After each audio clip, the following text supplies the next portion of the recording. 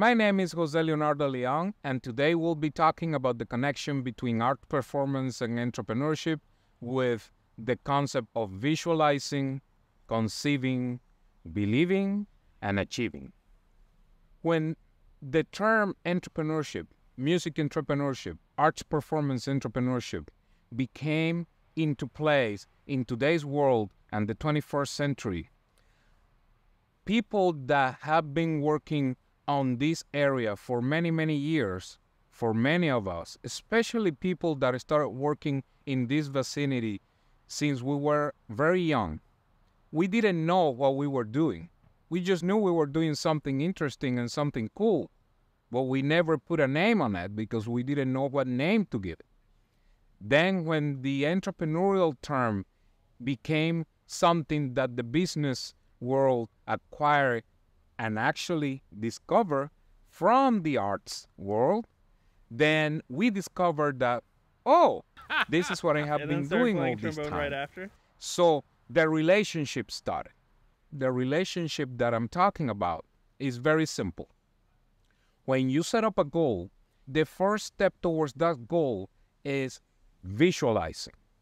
You need to visualize what you want to accomplish, whether it is in your career, whether it is in your personal life, whether it is as an instrumentalist or artist on any area of expertise in our field. Actresses, dancers, visual artists, everyone, musicians, writers. You need to make sure that you know what the future is what you want to be. You need to make sure to create that movie in your mind in which you are the protagonist. Once you create that, then the next step is to conceive it. What is conceiving it? Drawing down the plan. In music, it's called your music business plan. But in other areas, you can call it anywhere you want, but always include the word plan into it, because that is basically what we're talking about here, planning. In your conceiving stage is when you have to plan what do you want to do, what is the purpose of what you want to do, how are you going to contribute to your field with what you want to do. This is the most important part, the giving, more than the receiving. If you're looking for receiving, what I'm going to get out of this, it's going to be very difficult to achieve what you have visualized in the previous step. Instead, when you think of contributing, then you're going to attract an audience that is going to engage with you because what you are contributing with may be a beneficial factor in their life and in their career. Once you make your plan, once you plan out what you want to do, then comes the longest step in the 4 steps that I'm talking about. But it's the most rewarding because it's the one in which we actually learn how to apply what we have visualized and conceived, and is the believing factor.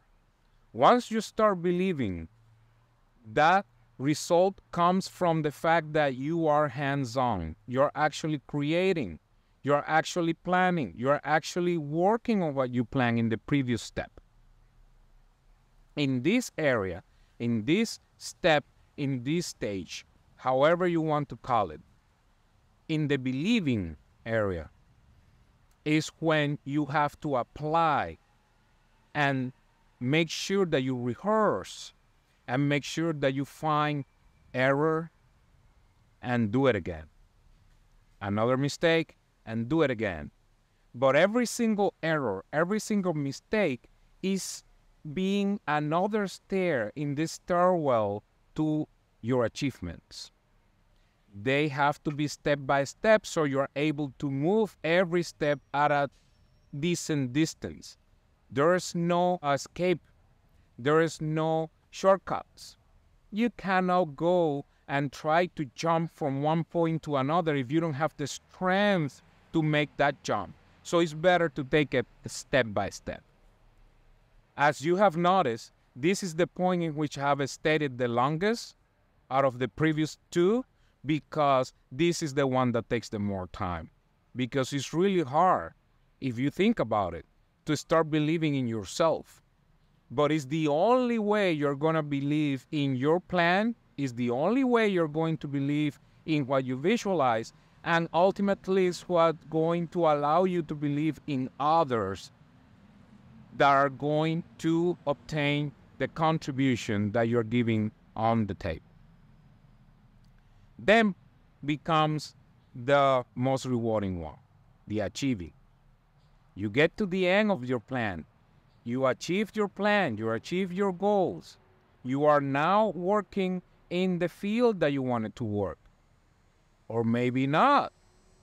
Maybe you're working on a field that through the process of believing became your new goal. Maybe that achievement became another path within the initial path that you visualize. And guess what? It's probably as rewarding or even more. And that's why you stick to it. So this is a discoverable time for all of us. This is the time that we need to spend and to plan in order to achieve those goals. Because the times in which we all apply for the same job, in which 20, 25 years, 30 years ago, were an average of 10, 15 applicants, in current days, we can have up to 100 applicants or more for that same position. And that same position requires certain aspects that not everyone is going to have, or possibly a lot of people are going to have, and that's why it is so hard to choose who the person that is going to get that specific employment is going to get. Then is when we have to think entrepreneurial, because when one person is going to get that job, what happens to the other 99? That is when you have to become creative, because those 99 have an option or more than an option. It's up to you to discover what options are there for you. And the only way to do that is visualizing, conceiving, believing, and achieving. So this is what arts, performance, and entrepreneurship is all about. And the key word here is performance. You have to make sure that you know how do you want to perform. And at some point, you're going to teach. And in order to teach performance, in order to inspire others, that's a form of teaching. In order to be a role model for others, that's another form of teaching. You need to make sure that you know your craft, you're happy with your craft, because at the end of the day, that is what you want to teach. Happiness. You want to teach achieving goals. You want to teach your students to become as entrepreneurial as they can be by discovering who they are as performers on any kind. It doesn't necessarily have to be an instrument. A writer is a performer. He's creating. A filmmaker is a performer. He's creating movies. He's creating content. He's performing. An actor definitely is a performer. A dancer is a performer. A creative mind is a performance mind. So this is when all of this come together. And this is what we are going to use to determine what our future is going to be and what the future of music and art education is going to be. We're heading to a new era. We're in a post-pandemic era. We need to adapt to it, which brings me to the term adaptability. So let's adapt to the new era by being who we are, developing who we are, and become the best version of ourselves in what we do. This has been Jose Leonardo Leon, and I hope you find something very meaningful here.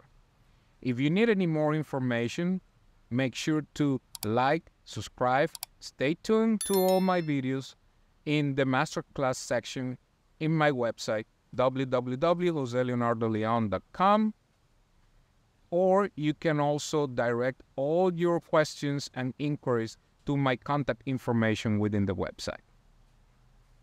For now, until we meet again, take care.